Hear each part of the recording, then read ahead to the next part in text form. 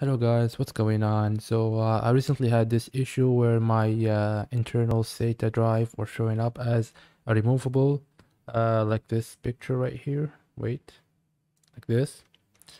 So it will ask me for like to eject the drive, which is actually like an internal drive, and I actually wanted to remove it, and I didn't know how to remove it until I found this fix online.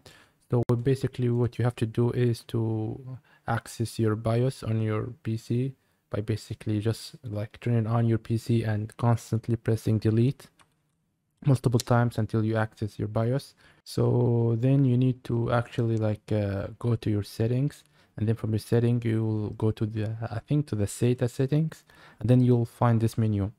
So basically you need to go to this one, which is called SATA port hot plug.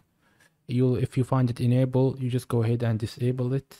Once I did that, I instantly fixed the issue, and now as you can see, my hard drive are not showing up as removable, so like I cannot find anything here.